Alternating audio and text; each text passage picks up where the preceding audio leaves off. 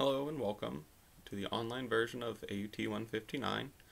I once had a student recommend that all of the lectures should just get recorded to YouTube so that we can just do shop activities while we're at the school. And I thought that was laughable at the time, but I guess all things come in time too, huh? So here we are, YouTube lectures. Hopefully not something that we'll be getting too used to in the future, but at least for the times that we're living in right now, this is what we're gonna have to deal with. So you see my little floating head over on the side, and the slides up on the screen. This is how most of the lectures are gonna go. I think it's important that we still get to see each other a little bit. Not that I get to see you so much, but I don't know. Some human interaction seems like it goes a long way these days. So I miss you all, and let's just dive right in. So in this circuit, we're really going to be bridging the gap between electrical circuits and electronic circuits. So electrical circuits are what we've been dealing with recently. They're the circuits that do the work, usually high current flow and low resistance, because I can't flow very much current if I have lots of resistance, right? It restricts my current flow. And these circuits are like our starter motor circuit, our power windows, door locks. Think about movement. Anything, we're using electricity to create movement, and that's what they're talking about here with this electromechanical devices. Electricity, mechanical, well, that's pretty straightforward. So using the electricity flowing through our circuits to make work happen. On the electronic side, this tends to be more like processing and sensing. So we're going to use really, really low current flows, and most of what we're really paying attention to is voltage. So if you think about computers, oftentimes zeros and ones, binary code comes to mind, and that's what they're talking about here with on and off signals, right? 0 is off, 1 is on. Sometimes you'll also hear that referred to as high-low. High is on, low is off. You know, high voltage, low voltage. These circuits are what we're going to be playing with on our breadboards and that kit that I sent out. So we'll start to get pretty familiar with the pieces that make these things possible, and see that you can't completely walk away from the electrical circuits, because the whole point of having electricity on our cars is to make some stuff happen for us. But the electronic side of the situation is definitely growing. More buttons inside of a car every single year, it seems like, and more features that come along with that as well. So I'd like to start with a little bit of review. I know some of this stuff will be really similar to what we dealt with in the fall, but I think it's important to start from a good foundation. So we'll go through this fairly quickly. There are some points that I want to make sure we talk about and remember, and then we'll start moving into some new concepts later on. So we all know the atom is what we're dealing with when we're working with electricity. We're trying to strip these electrons away from atoms and get them to hop from one atom to the next, and flow through our wiring so that the work we want done gets done. Our protons are positively charged, our electrons are negatively charged, and that's where we get like the positive and negative for our battery terminals. This one is a balanced atom. We have the same number of electrons as protons, 6 protons in the middle, 6 electrons orbiting that nucleus. There are also neutrons as well. Those don't have a charge. They're just pretty heavy parts of our atom and make up some of the mass that makes it so that the electrons want to orbit that nucleus. Unlike charges attract, so that's why when we have a positive and a negative terminal of a battery, that's what compels the current to flow. And like charges will repel, and that's kind of the idea. If we have voltage on both sides of a circuit, no current will flow, depending on, well, those voltages have to be equal for no current to flow, but still, it's the same idea. If we can get an atom to become unbalanced, then we can actually start making it more easy to strip extra electrons away from that atom and get them to flow through the circuit. And what our battery is there for is to create an imbalance. And that imbalance is measured in volts. That's our voltage. It's the potential, it's the force, it's the pressure. There are many ways to think about voltage, but all of them come down to one thing. They compel our electrons to flow. And nature wants balance. And so that's what is really trying to happen is inside of our battery we have a built up charge on that positive side. And because there's all this extra charge on the positive side, and there's a lack of charge on the negative side, then our current tries to flow to create that balance between the two plates and make our metal inside the battery even again, right? Two similar types of metal would be a discharged battery.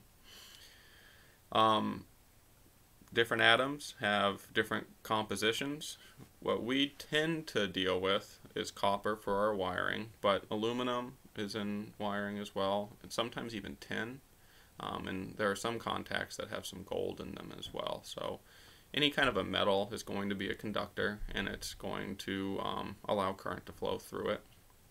You can see with this copper atom here that we have multiple rings, and each of these rings can only hold a certain number of electrons. They're called shells.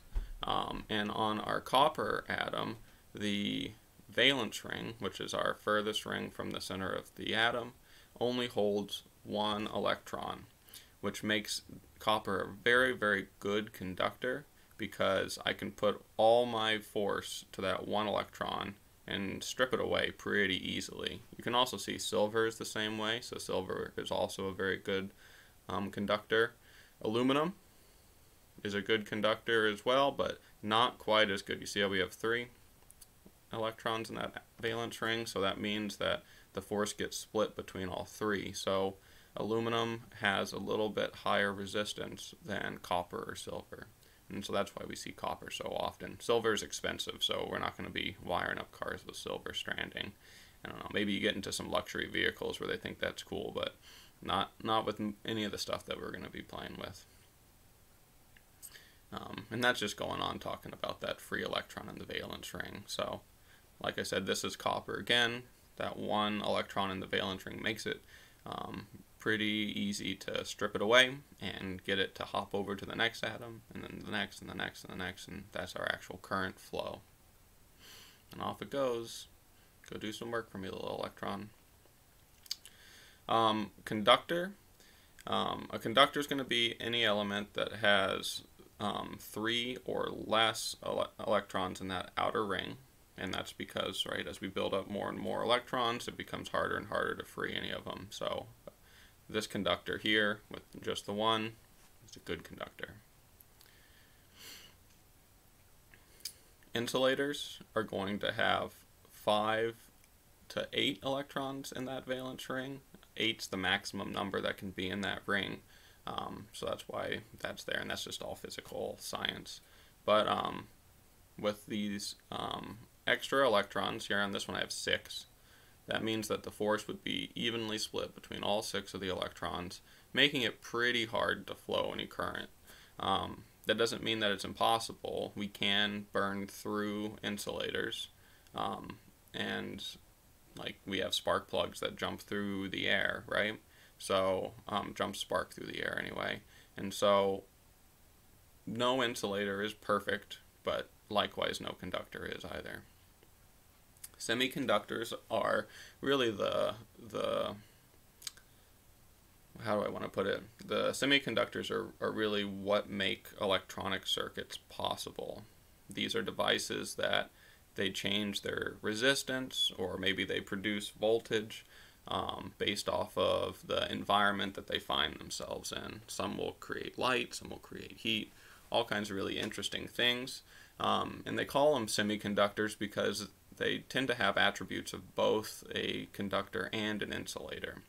This has 4 electrons in that outermost ring, and because of that, they're really straddling the line between those two, and it makes for some pretty interesting things that are possible when we build circuits with semiconductors, and we will, so you'll get to see some of the neat outcomes that come along with semiconductors.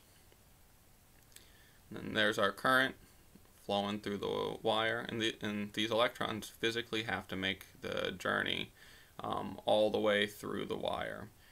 In an AC circuit, that's not quite as much true. We're just compelling electrons to move back and forth, but with direct current, which is what we're dealing with, those little electrons have to go on quite a ride.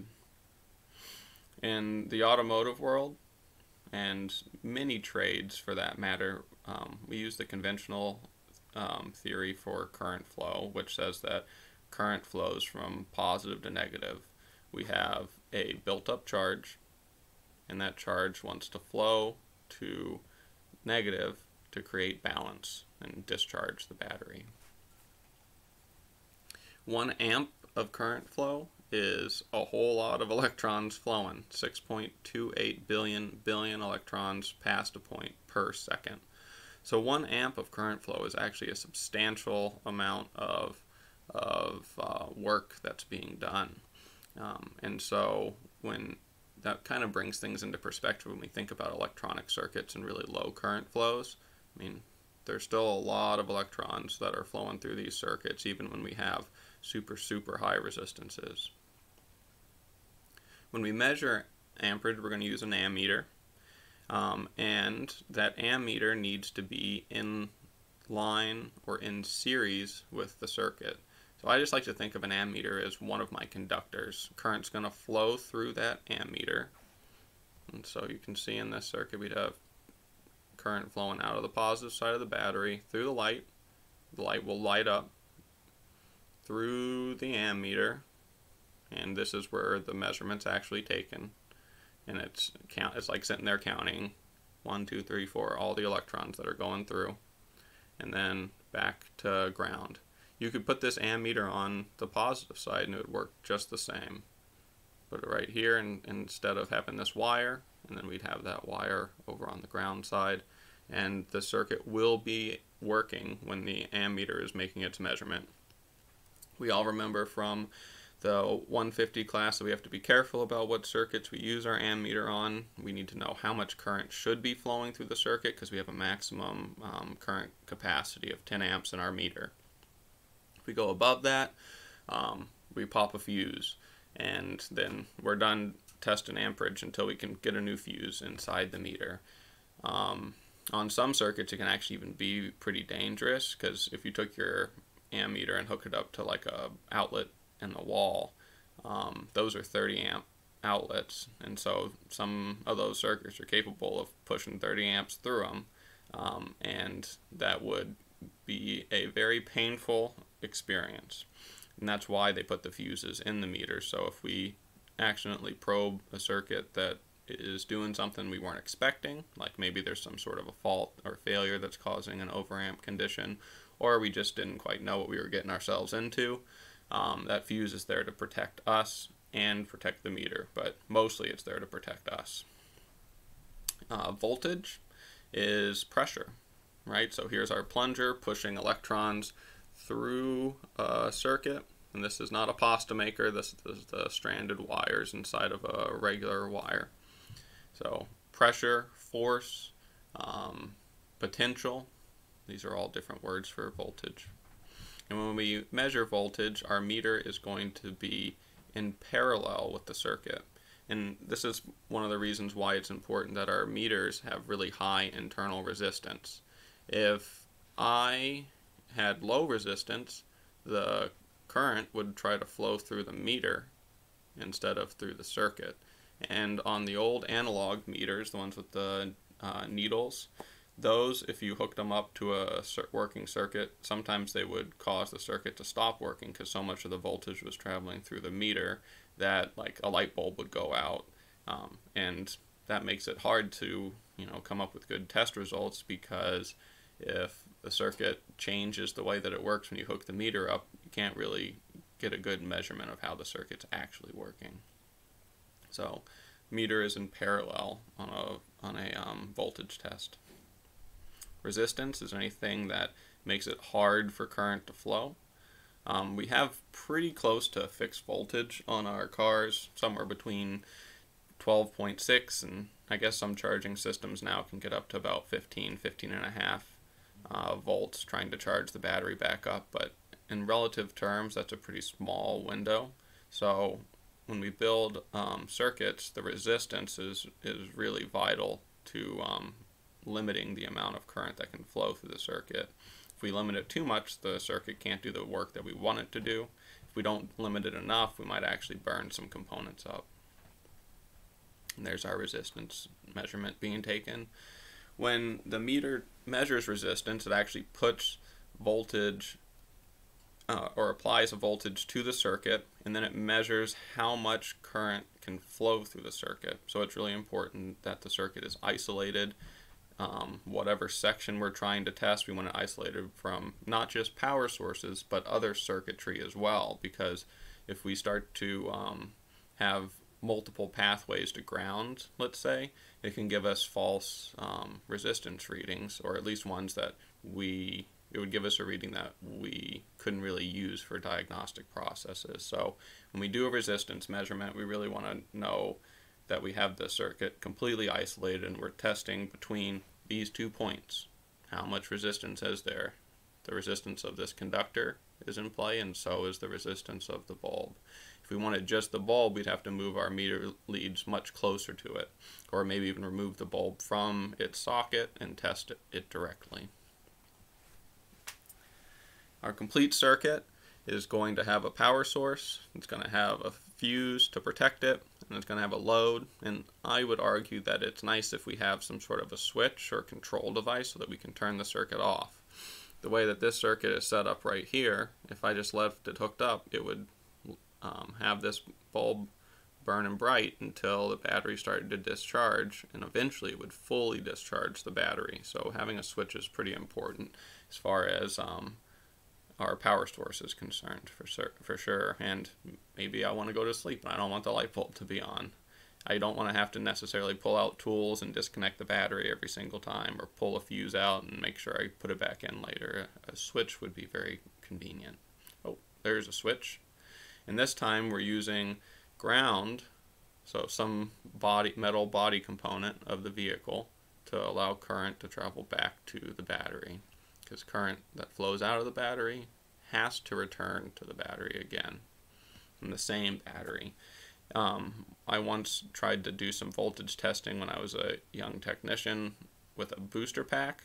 I was in like the back of a vehicle, and I was trying to make sure I had a good ground. I was like, well, this booster pack's got negative, I'll just use that as ground. That's not how it works. These circuits have to be a closed loop, and I would have to have wired in that booster pack to the car so that it was part of the power and ground pathways before it was any good to me whatsoever. And that's a lot harder than just finding a good wire or a test lead or a jumper or something like that to get me to a good ground. And that's just a better illustration of how the ground works. The car is made out of metal. Metal is a conductor. Why add extra wires, which would add extra weight and extra cost, because wire's not cheap, to the vehicle when we already have a bunch of good pathways. We tend to use the body for the ground pathway because the voltage has already been dropped, so there's less likelihood of any kind of electrocution or sparks or heat or anything like that being caused. And also the old MGs that were made over in Europe, in England, they tried to use a power side ground, so a positive side ground. Well, let me say that again. They wanted to use the body of the vehicle to allow the positive, the pathway to the positive terminal of the battery, and they ended up having lots of issues with corrosion.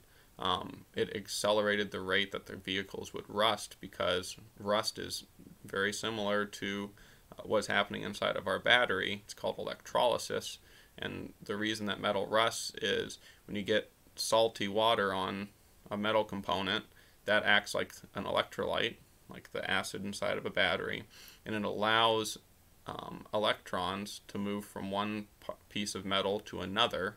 And as those electrons are taken away from the piece of metal, the original piece of metal, it starts to change its composition and becomes less robust of a metal. It starts to decay, and that's visibly seen as rust or corrosion.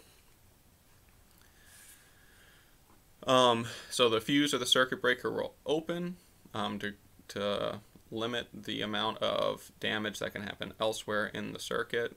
If we burn up an entire wire and have to pull a dashboard out to replace it, that's a bummer. It'd be way nicer if the fuse would just pop and we could just go in and possibly just find the one spot where the wire is touching on some metal through its insulating the insulation that's around the wiring itself, and saves a lot of time, a lot of money, and potentially could keep something from catching on fire.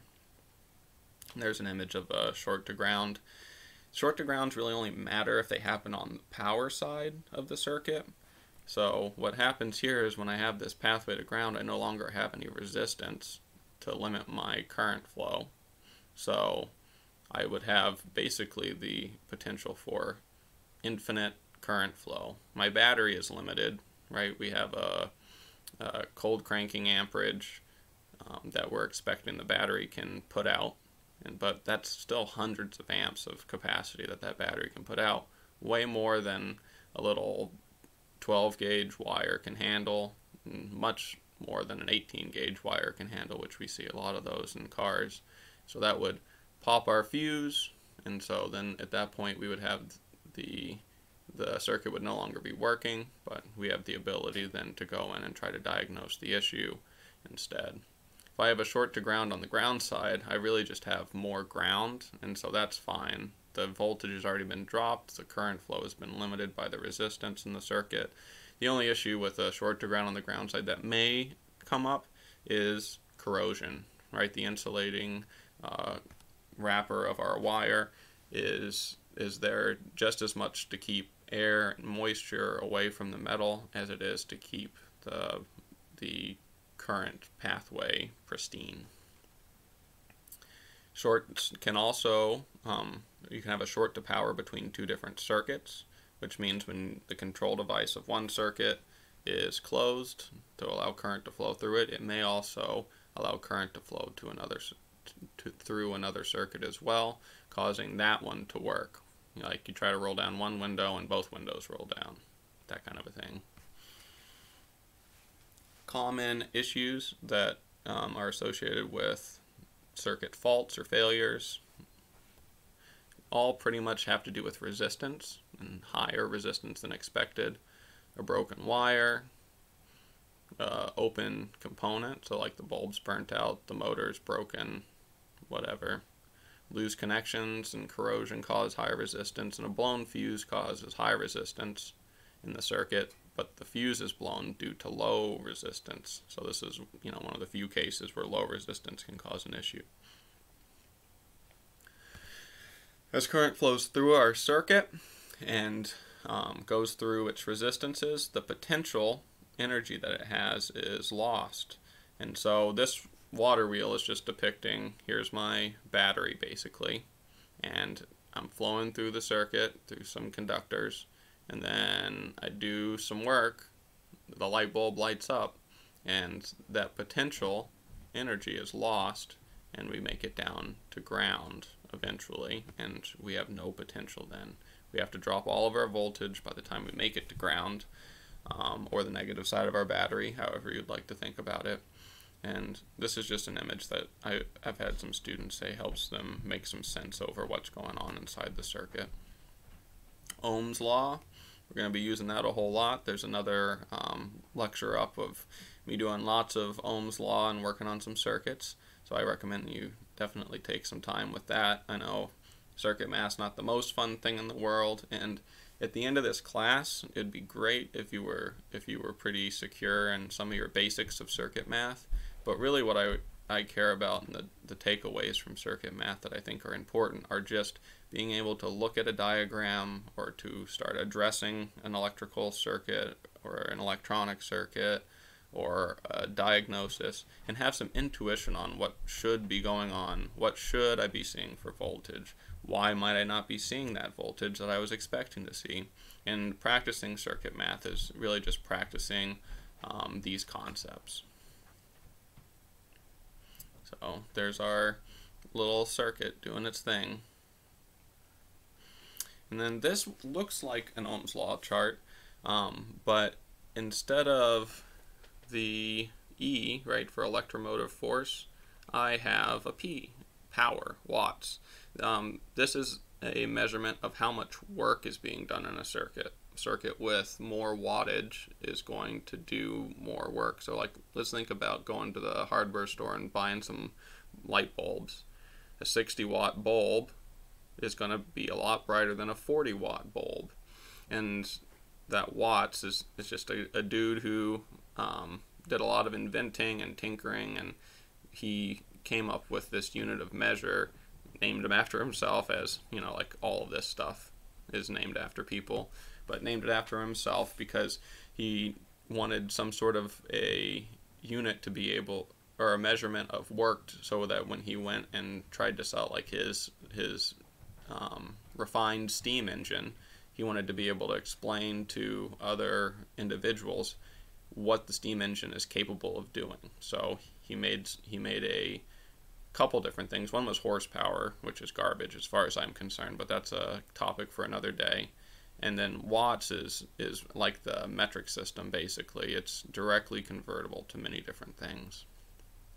And then here's a chart that has all the different equations to go between volts and amps and ohms and watts and all that kind of stuff. So definitely worth taking some time and looking at. And that brings us to the end of our show. Not the end of all lectures for the entire semester, but definitely the end of this one. I miss having your feedback and your comments, and I even miss getting knocked around by a few of you guys every once in a while. So I hope you're doing well, and I'll see you next time.